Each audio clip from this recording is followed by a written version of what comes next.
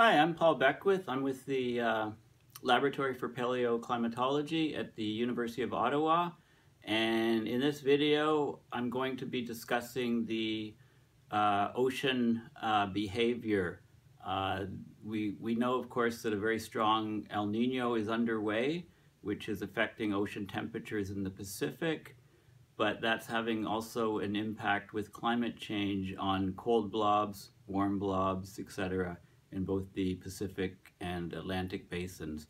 So I'll be discussing what's happening, what the currents are doing, and try to figure out what's going on and what will likely happen in the near future. So what we have is Climate Reanalyzer. And it's showing the sea surface temperature here.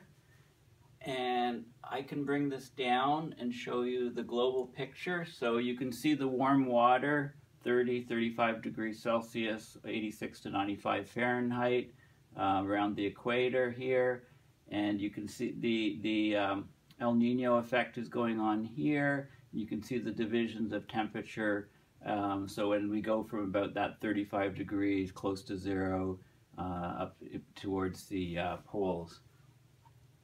So what this next plot is showing is the sea surface temperature anomaly, and that's the departure from the average. And what you can see here is you can see that the Gulf Stream is coming up here, and there's a very cold part here, and there's this cold blob, and the temperature of the Gulf Stream that comes across and heats Europe, there's parts of it that are coming up, and it's kind of like the anomaly. If you look at it, it's kind of winding its way up here past Greenland, all the way up off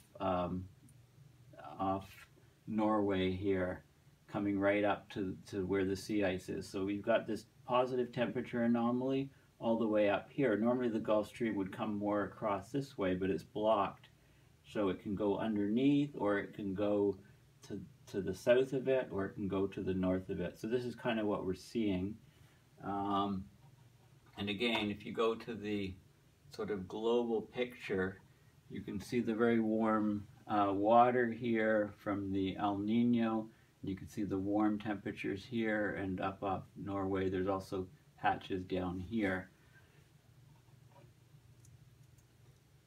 So this is a view from Earth Null School. It's showing what the ocean currents are doing.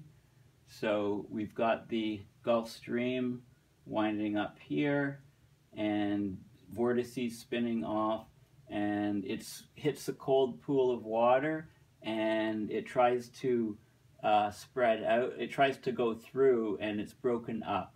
So there's streams coming up here, streams coming up here, and as I showed in the temperature anomaly, the parts that are warmer than normal coming right up here.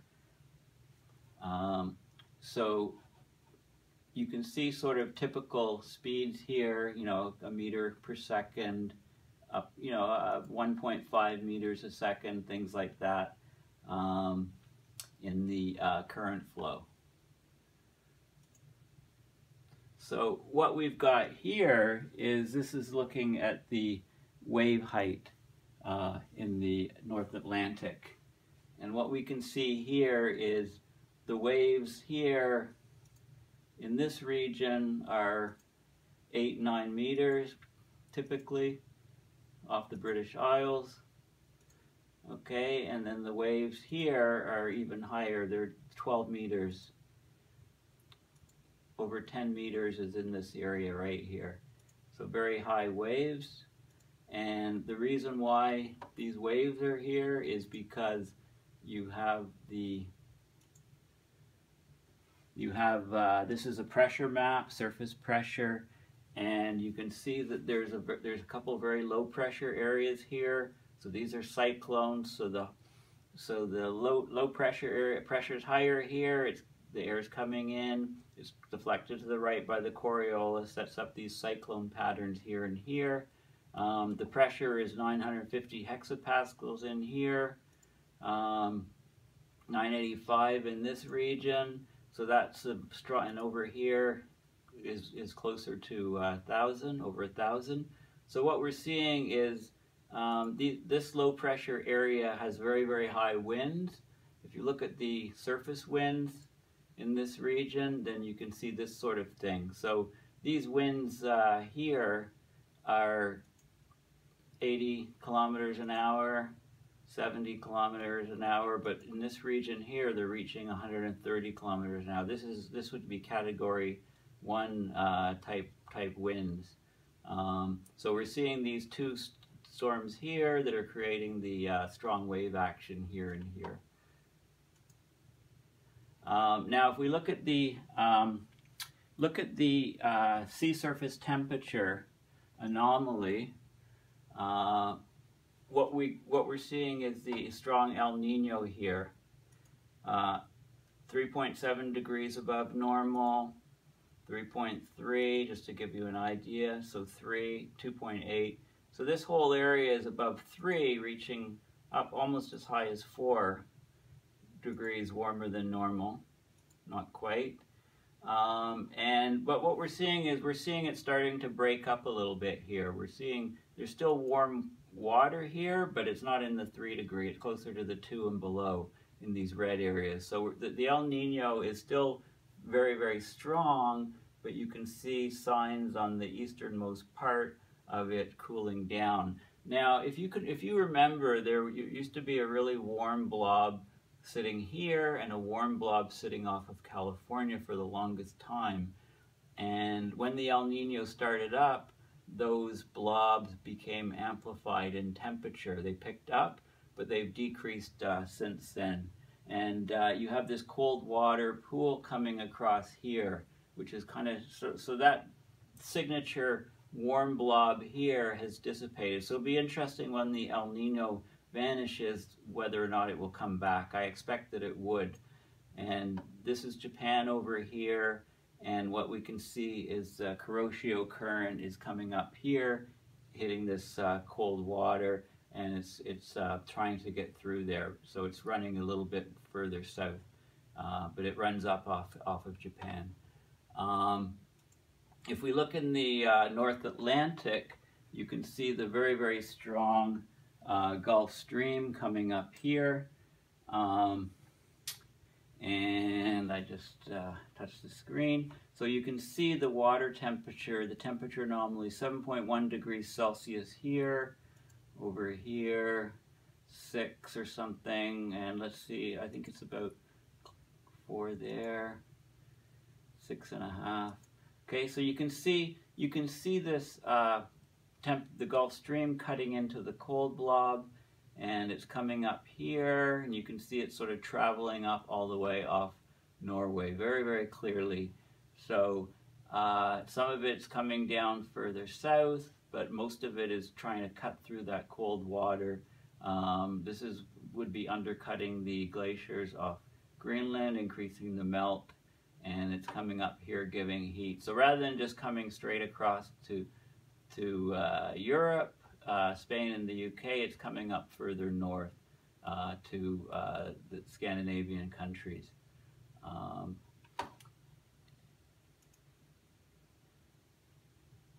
Let's come over here. This is a closer view of what's happening in the North Atlantic. So you can see the defined structure here, and you can see the temperatures in this region. There we go, 7.6 degrees, 8.7 degrees warmer than normal, 8.5. Okay, so right here is really, really warm water from the Gulf Stream, and it's trying to cut through, and you can see some cold areas coming down here, and cold fingers coming through. So this is -6 degrees colder than normal versus plus 8.7 degrees.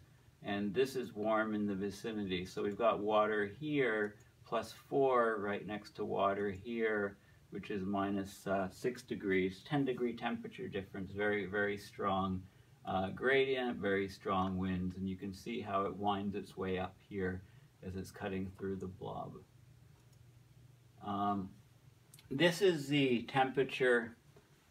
This is not the anomaly now, this is the temperature. So what you see here is you get this water coming here. This is a few degrees, and the white finger here is actually colder.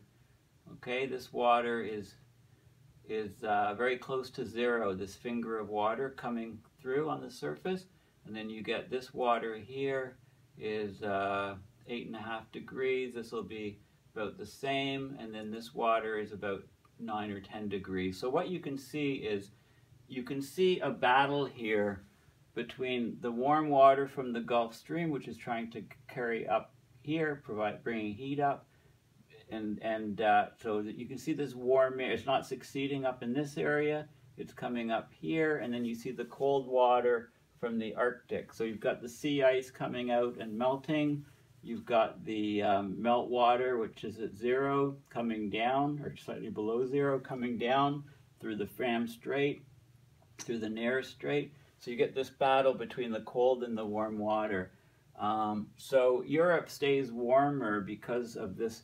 A lot of the heat is coming from the Gulf Stream and over, but what you can see is a battle here. And if there's enough melt from Greenland, if the melt from Greenland and sea ice greatly accelerates, then that water will come further down. And if it comes down here and cuts off Europe, then a couple things happen. First of all, Europe gets a lot colder, pretty quickly.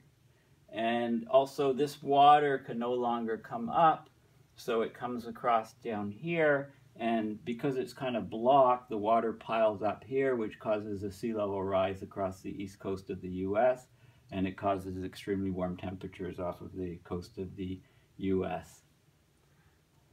So let's come and have a look here. We'll go back over to the Pacific side here.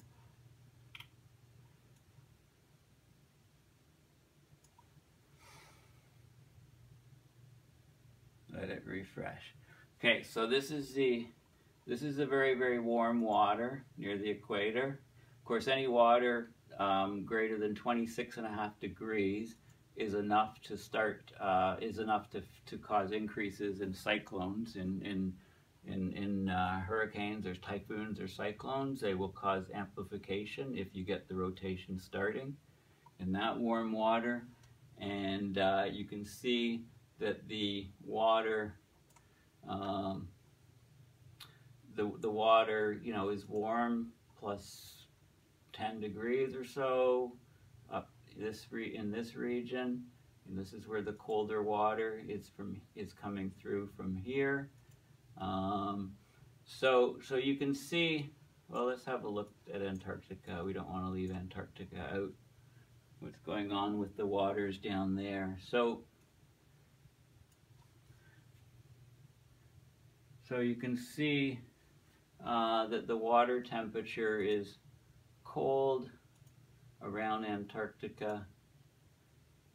Okay, I mean, don't forget that seawater freezes at about that minus 1.8 degrees Celsius. So this is meltwater coming off here. You can see sort of what's happening with the situation there. So the key thing for us is what's going on up in the Arctic, and what's happening with look at the warm water coming up in here. Let's turn it to what we're used to here, the view, and wait for it to refresh. And you can see this warm water up in this region here, okay, which I pointed out before. Some of it's getting quite far, so 8.4 degrees, getting quite far up into the Arctic region. So the key thing is that we're getting incursions of extremely warm air because of the nature of the jet streams. We'll just go and show you the jet streams here. Air, wind at 250. Okay, we'll cut this off here. And